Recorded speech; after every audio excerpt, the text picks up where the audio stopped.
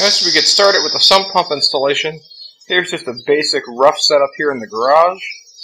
The fittings that came with it that start from the Y down already come pre-sealed and set. You have to tighten up the rubber union fittings there. And of course you got to run the wires back up through the top of your sump. And since it's a rough picture how it'll fit, we'll have to actually get the exact fitment in the bottom of the sump when we get inside the house. So I just want to set it up here in the garage first to get the right alignment. There's going to be a little bit of mapping of the cords to get them all lined up, coming up as straight as possible, so there's no interference with the various activation switches, either for the DC or for the AC pump.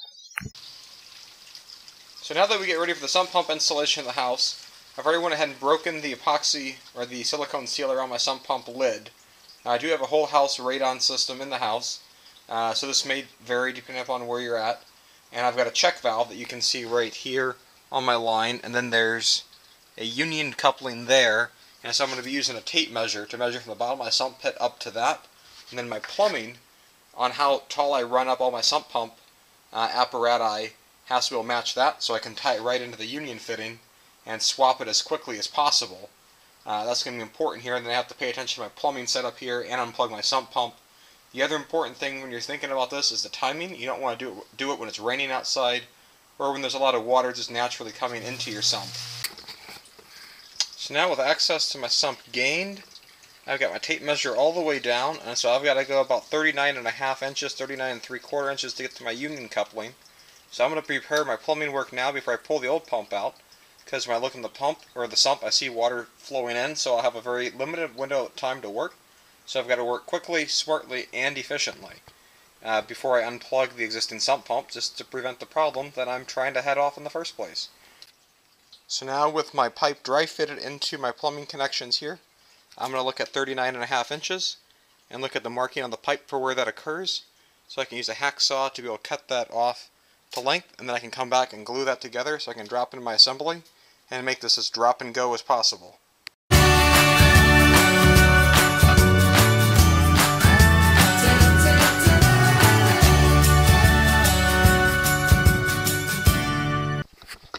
My hole is about 20.5 inches in diameter, and so I think I've got a combination here that will work with plenty of slack on either side, so that the vertical exit slot out of the sump pump cover will end up in about the right spot to get everything to fit correctly. There are some bolt holes with my sump cover that I can't rotate it too far to be able to maintain the bolt connection for the radon mitigation system.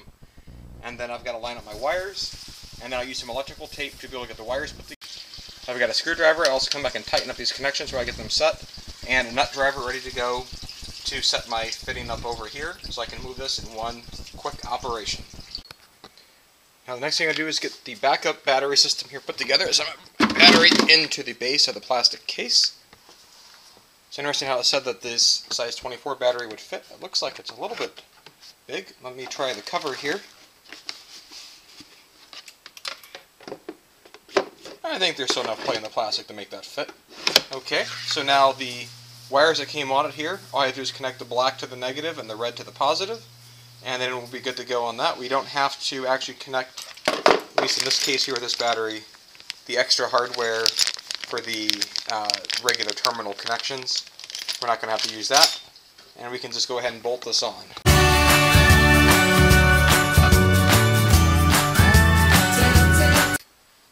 So now with the lid for the case on here, we've got our charging system here for a nice trickle charge.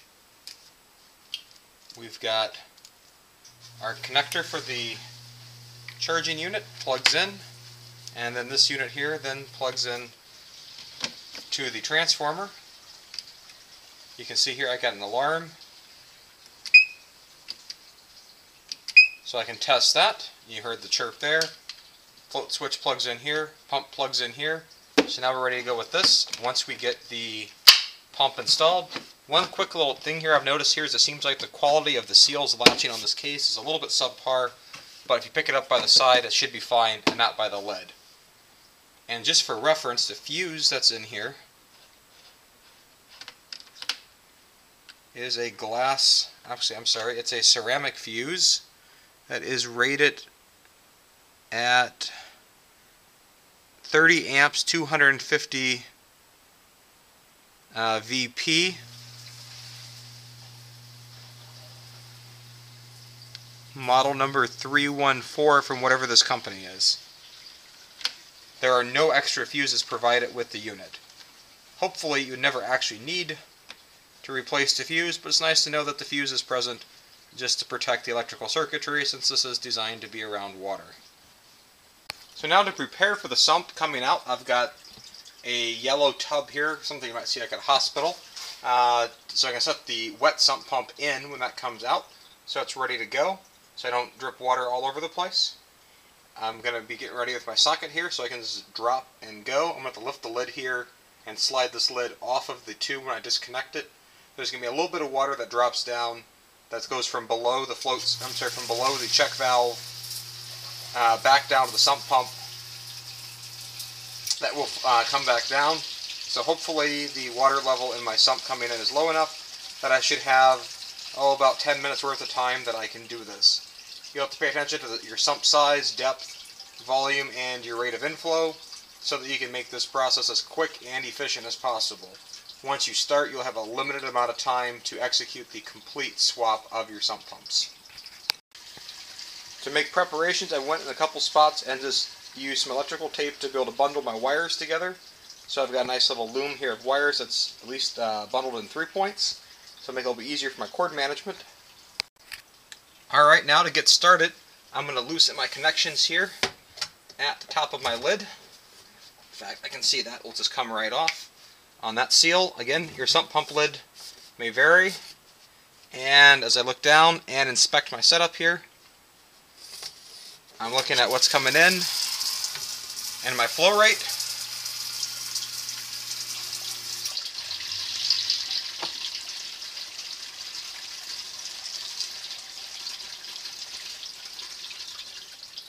And now with that cycle, I'm going to unplug my sump pump, and I am now on the clock for getting this repair swapped out.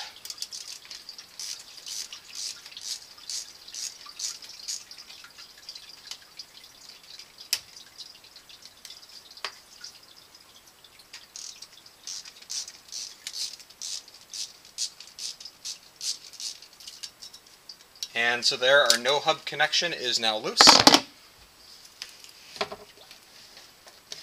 And with a little bit of persuasion, I should be able to get my line there removed. Now I'm going to take my sump cover off here to pay attention to the order of my fittings and how they go on. Get my power cord out.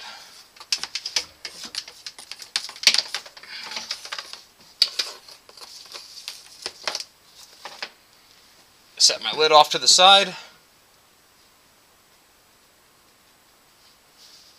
And now with my lid off to the side, now the pump and the bottom pipe is going to come up.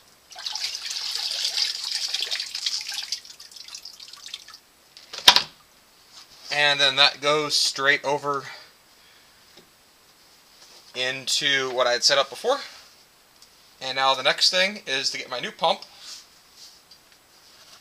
and its set of pipes all set up as close as possible.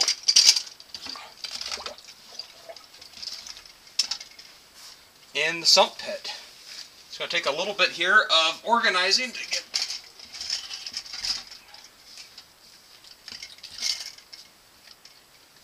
my pit to be able to get this organized in the way that I need it.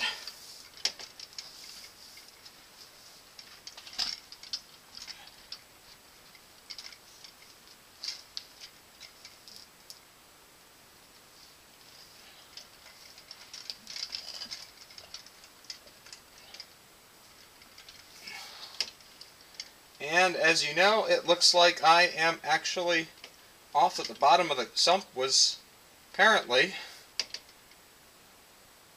off by about a ½ inch. So we got to make a very quick saw cut here to get this to go with our hub.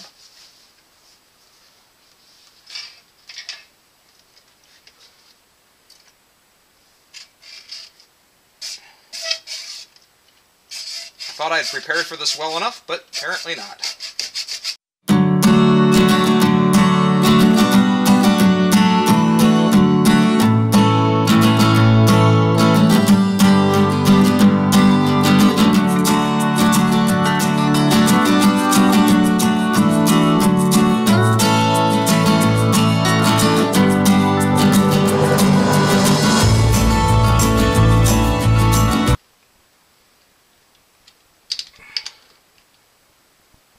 Alright, our rubber no-hub fitting is together. My water is still rising in the bottom of my sump. Now with my cords, got to pay attention here. I've got my float switch that's going to have a pass-through for the pump. And now let's go ahead and plug that combination into the wall outlet up top. And this should come on almost right away. At least I better hope it comes on right away, because my water level is rising underneath that sump.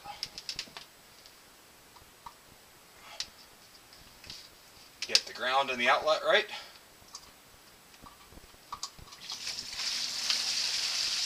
And there we go, power to the new sump pump, and it is underway. We can take our radon seal that goes around. Oops, we forgot to put the radon seal around that pipe to go down. So we'll let the water pump out and then go ahead and put this radon seal in. In fact, I might do that off camera. And then I've got my wire loom. And in this case here, I look at my wire loom here. It looks like I will perhaps have to drill that out to make room for the extra wires. But it's good to see that it is working. Okay, now with it apart, I'm putting my seal back on my line. So that will line up with my sump lid. We'll put our no hub back on, add our connection, realign our pipes,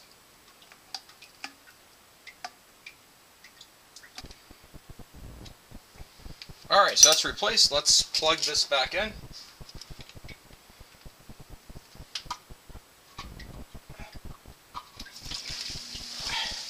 And immediately our sump pump kicks on. We'll reorganize our wire loom here above ground.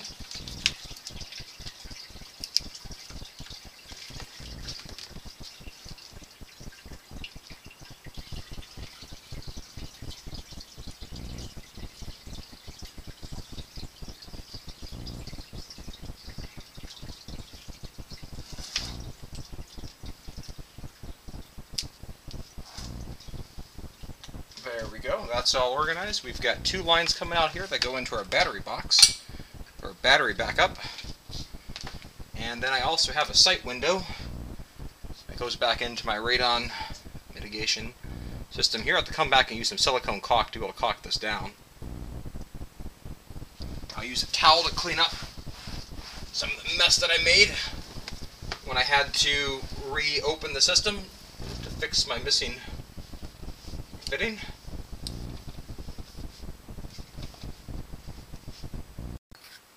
So now I've got the battery case. I'm just going to move around to the back side, back here.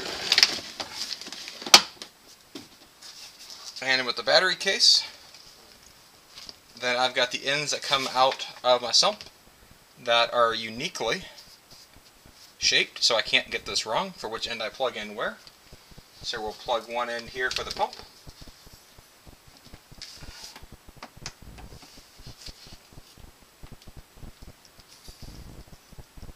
And the other one for the float switch.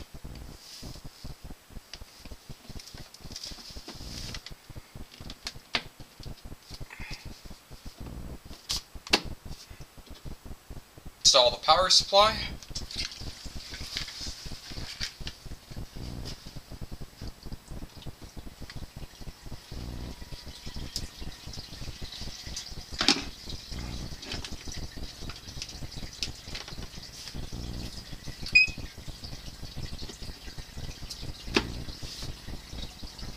And now with that on, we've got some extra cords now that we've got to be able to route, just to keep our extra cords here nice and tidy.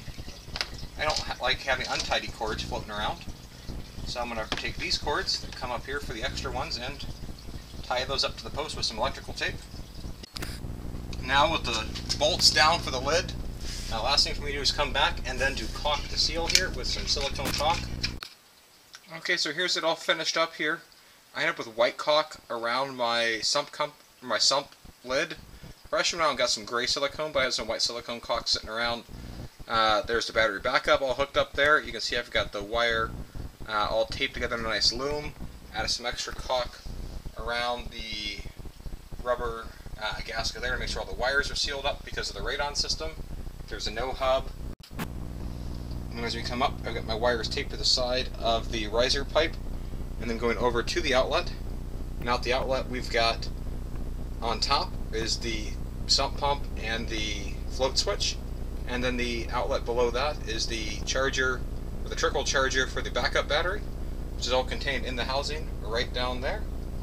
And so this is a nice clean install here, not many excess wires floating around, just routing them up using some electrical tape. And you saw maybe have to make a quick emergency saw cut there. It's better to have your pipe a little bit too long than too short, because that would have been a whole different problem for me to solve. Simple saw cut, got that, and we are all good to go and working. And I'm actually noticing that this is quieter than the Zoller pump that I took out of the sump pit. So I hope you found this useful in replacing your sump pump, or found it useful about the Barracuda backup sump pump system. And have a great day. Bye.